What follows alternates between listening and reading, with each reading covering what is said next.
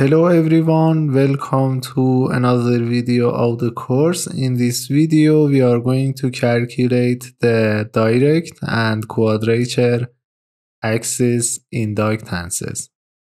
Yes, the equivalent circuit parameters of the motor. So, here you can see the dynamic equivalent circuits of the PMSM motor, neglecting core losses. This image is from this reference, PMSM and brushless DC motor drives, a very good textbook. And here you can see the dynamic stator Q-axis equivalent circuit, the axis equivalent circuit, and this is the zero sequence equivalent circuit.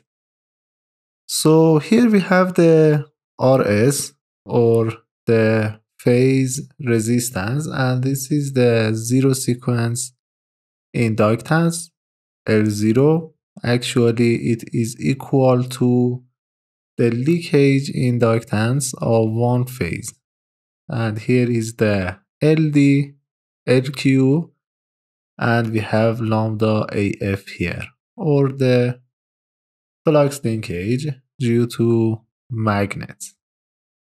So the aim is to calculate LD and LQ using the finite element method. Calculation of the LD and LQ is a challenging step. We have different methods to calculate the value of LD and LQ. Yes, we can use either magneto-static solver or transient solver. So we will calculate the value of LD and LQ using these methods, and finally we will compare the numbers. Okay, here we have the steady state equivalent circuit of the motor.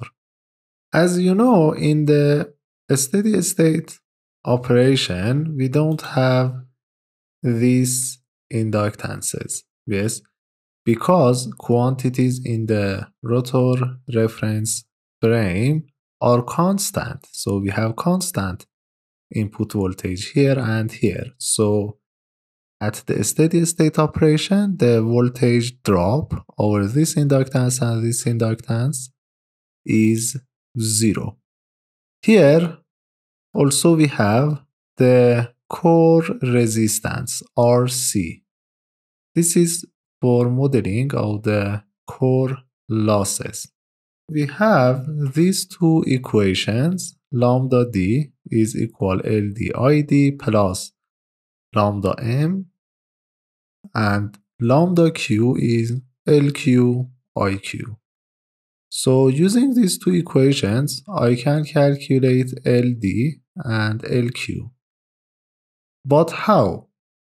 Suppose we set the value of advance angle equal to 0. So in this case, only we have D flux, right? And Q flux is 0. So in this case, we have D current, and the total flux linkage in the direction of the D axis is LDID plus lambda M.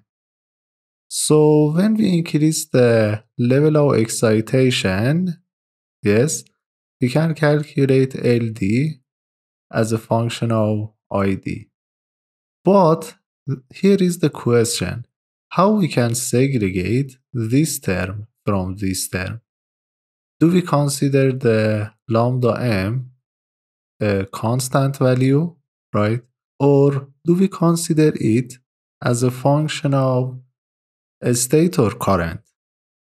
As you know, when we increase the level of excitation, we have a level of saturation in iron parts. So the reluctance factor increases. Yes. and the amount of the flux linkage due to magnet decreases. So the segregation of this term and this term is important. Okay, here is the procedure for calculation of direct access inductance using matrix definition in the software and using the calculation of the phase inductance, right? The self inductances and mutual inductances, and finally calculate the LD and LQ. Here we calculate lambda D and lambda Q, and using the flux values we calculate LD and LQ. But here directly we calculate inductances, and knowing the value of inductances we calculate LD and LQ. So here I have the flux linkage for the phase A, B, and C. So we have this matrix equation, for example, LAIA, LAB, IB, LAC, IC plus lambda AM. This is the flux linkage to the phase A due to the magnets. So when we set the value of alpha IS equal to 0, the value of ID is IS and IQ is 0. So we have these values. IA is equal to ID, IB is negative of ID divided by 2, and IC is negative of ID divided by 2. And you know the lambda AM is equal to the lambda M. What is the reason? You know, we have this situation when we set the value of advance angle equal to 0. This is the magnetic axis of phase A, B, and C. And this is the magnet flux, lambda M. And here we have the D axis and also Q axis. So in this case, because the magnetic axis of the phase A is on the axis of the rotor, lambda AM is equal to the lambda M. And lambda BM is equal to negative of 1 divided by 2 lambda M. This angle is 30. So these values. Here I performed a simulation in the magnetic loading analysis. When you perform the magnetic loading calculation, these are values, magnetic loading analysis and flux linkage to the phase A, B, and C. In this case, I don't have any excitation unwinding, and the magnetic axis of the phase A is on the D axis of the rotor. So as you can see here, these values are half of the flux linkage to the phase A, negative sign, right? Because the direction of this vector is in opposite direction of the magnetic axis of the phase B and C. So the D flux is equal to this expression. And if I replace these equations instead of lambda A, B, and C and simplify the expression, finally I have this equation. Lambda D is equal to this expression times 2 divided by 3 times ID plus lambda M. Now compare this equation with this equation. So according to this equation, we can consider this term, right, as the inductance. So if we calculate LA LB and LC and mutual inductances, I can calculate LD. But if we also consider some simplifications, we can simplify this term also. If I consider these conditions, LA is equal to LB equal to LC, and mutual inductances are equal. This is a surface mounted magnet motor. So I will have this equation. The D inductance is LA minus LAB times ID plus lambda n. So here I have two references. So let's start with this one.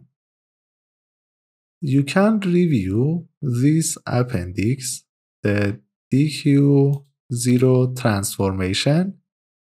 This appendix is from this well-known reference, electric machinery, and review the equations for calculation of the LD and LQ. We have a salient pole synchronous machine and transformations. So this is the inductance matrix. And here we have two assumptions for idealization. Yes, for example, the air gap permeance has a constant component and a smaller component that varies sinusoidally with the rotor angle, right? The frequency is 2 times the fundamental one, and the effect of space harmonics are neglected. So if we consider the self-inductance equal to a constant value, and LAL is the leakage inductance of the phase A, and a term that varies with the rotor position due to saliency. In our case, we don't have rotor saliency. So this is LAA, and we have these equations for mutual inductances. So if you perform the transformations, you can review this appendix. Finally, we will have these equations. So here you can see the value of direct axis inductance. That is the LAL, the leakage inductance of the phase A, one phase, plus 3 divided by 2 LAA0 plus LG2. This is equal to LAA minus LAB. Yes, if you perform this subtraction, this one that we have. Similar derivation is presented in this reference. This is also a very good reference. However, it is old, but it's really good to start to learn the sensorless vector and direct torque control. In this chapter, we have the space phasor model of AC machines, so transformations, and similar derivation is presented here. Yes, for calculation of the LS, or actually this is the direct axis inductance. So we can use this equation or this equation to calculate the LD. So I will calculate LD using these two equations and compare. Similarly, for calculation of the LQ, I can use this equation. So if I assume alpha S equal to 90 electric degrees, ID is equal to 0 and IQ is equal to IS. And we have these values. So if we replace these values here for calculation of the lambda Q, we have this equation. So this term could be considered as Q inductance. So here in the software, let's start by magnetic loading 2D for calculation of the LD and LQ. To save the time, I did the settings before. I defined D inductance and Q inductance analysis setups, and here I defined this matrix according to the winding pattern. This is the phase A, phase B, and phase C. And here I define this optimatrix to calculate the D inductance and Q inductance. So to calculate D inductance, I set the value of advance angle equal to 0 and IS per unit. I change it from the negative 1.2 per unit to 1.2 per unit. So I did the simulation for D inductance, optimetric analysis, and Q inductance, and here are results. This is the value of Q inductance calculated by this equation. The red one, LQ, is lambda Q divided by IQ, this one, and using inductance expression, this one. So as you can see here, we have a difference. Yes. So what is the reason?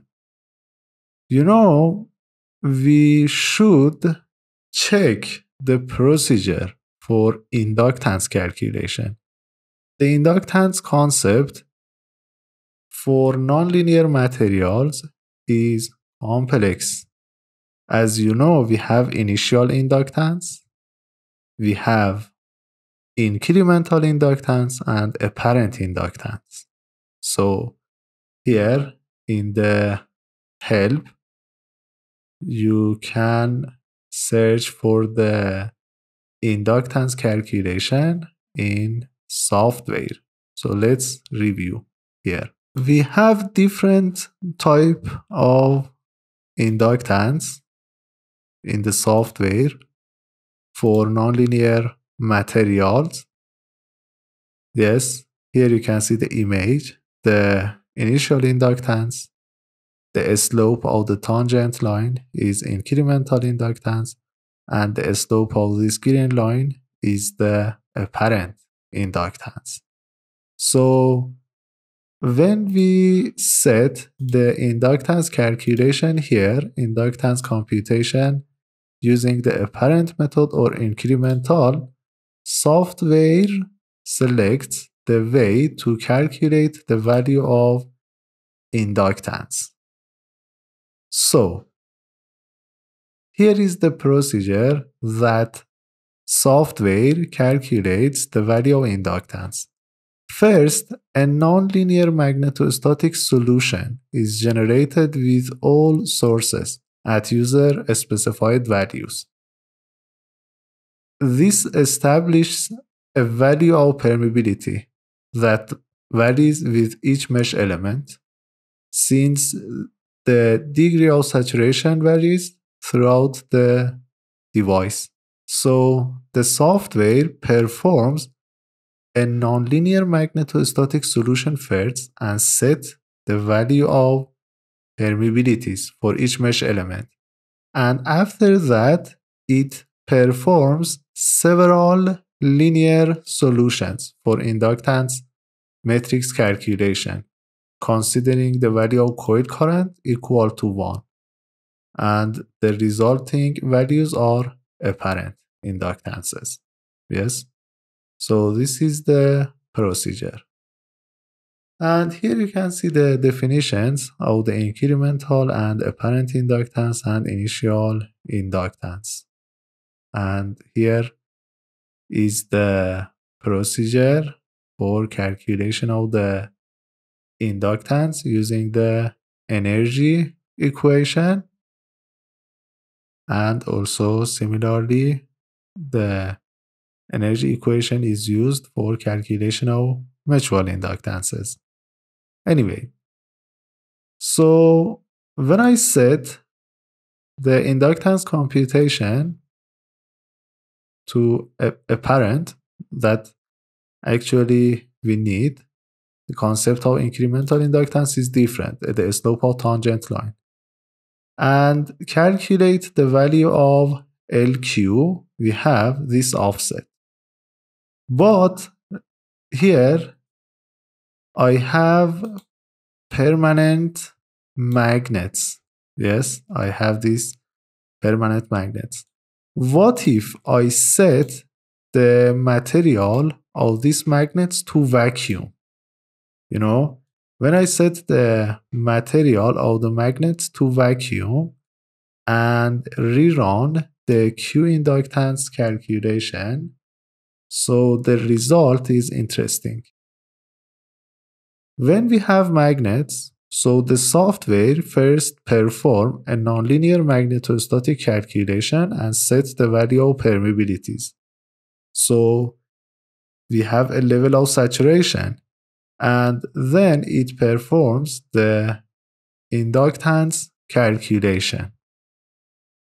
But here, because I considered these magnets to be vacuum, the situation is different. We don't have that saturation due to magnets. So here, in this case, we can compare the value of Q inductance that we calculate using the equation here and using this equation.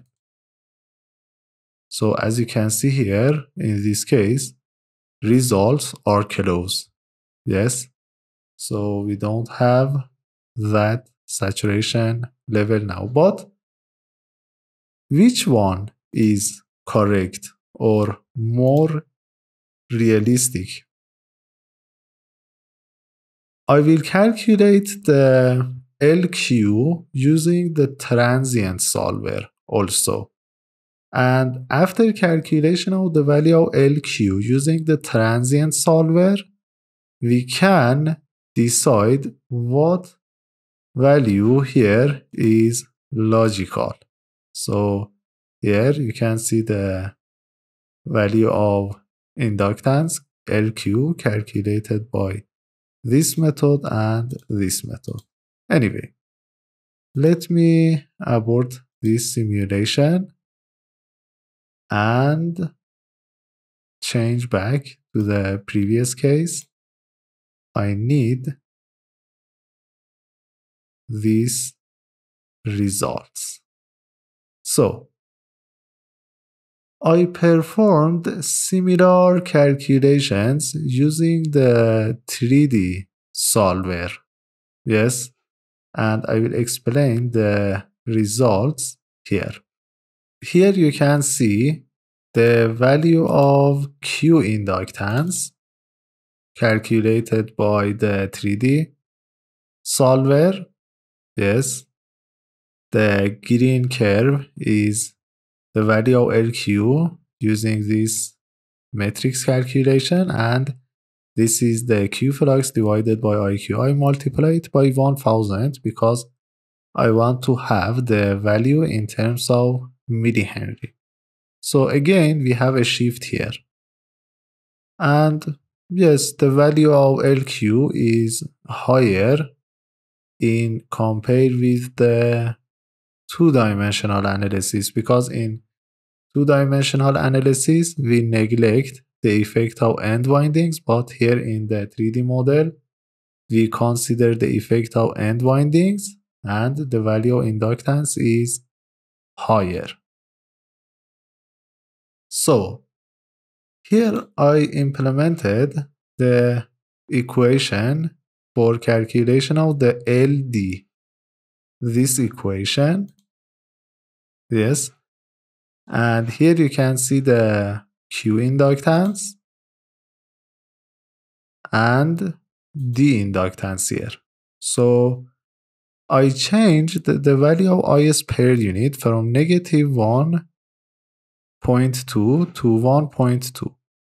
And as you can see here, the value of Q inductance is symmetric.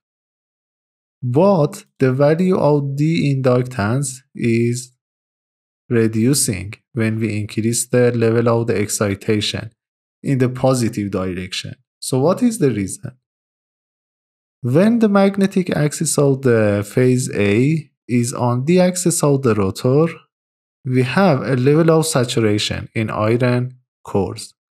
And when we excite the phase A in similar direction, so we have further saturation and the value of inductance reduces. So the value of Q inductance is symmetric. However, Q inductance is also reducing because of the saturation, but the effect on the D inductance is more. And here we have the D flux linkage and Q flux linkage also in these two optimetric simulations. Anyway, now let's calculate the value of Q inductance using the transient solver and compare. This is interesting. Here in D-axis equivalent circuit, when we set the value of advance angle equal to 90 electric degrees, as you know, the value of ID is 0 and only we have IQ. So the VD will be equal to LQ omega R IQ. So we can calculate the inductance using this equation. Yes, here in the steady state 2D simulation, I considered a simulation with a very fine time step and a fine mesh. So here is the value of electric torque, and here is the flux linkage ABC in SRF, in RRF, and so on. And here I have the value of LQ calculated by this equation. Yes, VD minus R phase times ID divided by this term. Actually, I used this equivalent circuit to calculate the LQ because I know the value of VD, ID, and I can use the KVL to calculate LQ here. And also I calculated the value of Q inductance using this equation, FLQ divided by IQ, and also the Q inductance using this equation. As you can see here, the average value of the LQ calculated by equivalent circuit is equal to this one, calculated by this equation. And the average value of the Q inductance calculated by the matrix calculation is higher. We have an offset. Also, this is the D inductance. So this is interesting, and actually this equation is more logical, yes, for calculation of the Q inductance, because this is based on the equivalent circuit, yes, transformations. But you know, when we calculate the Q inductance using this equation, we consider all effects, right? Harmonics, level of saturation, but using this equation, we calculate this average value. Yes. So if you want to use this equation, you should care about higher harmonics and all nonlinearity concepts that we have, right? To match the calculated number with the average value that we have here. So a complex concept and a challenging concept. And here I performed a similar simulation using the transient 3D. And here we have the electric torque and the Q inductance also.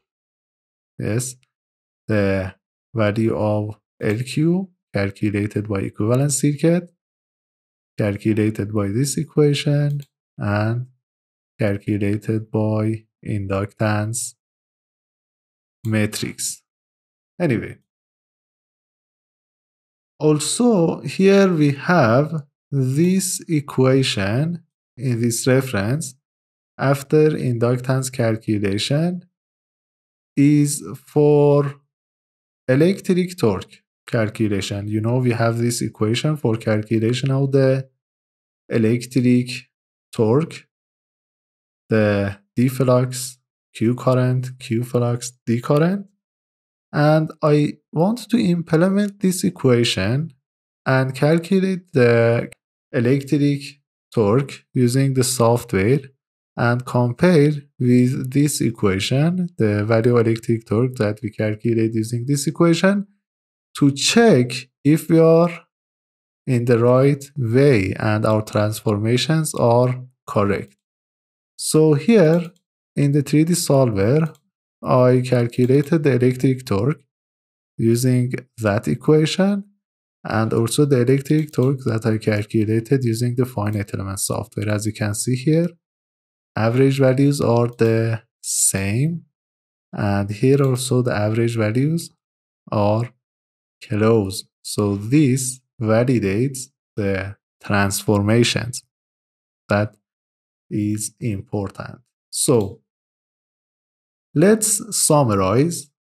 We calculated the value of LD and LQ using the inductance matrix and using the equivalent circuits, using both magneto-static solver and transient solver, with considering the effect of magnets and without considering the effect of magnets, and compare. So in the next video, I will calculate the performance curves of the motor using the equivalent circuit, right? To check the value of inductance for the Q axis and D axis, right? That we calculated here. So in the Excel file, in the performance curves worksheet, we have this analytic calculation. We set the value of LD, LQ, and run to calculate the performance curves. We can compare these performance curves with the performance curves that we calculated before using the finite element results, right? To finally check what value of the Q-axis inductance and D-axis inductance is more logical. Anyway, so yes, in this video, I wanted to explain the procedure for calculation of the inductances, and let's continue analytic performance curve calculation in the next video. Thanks for watching.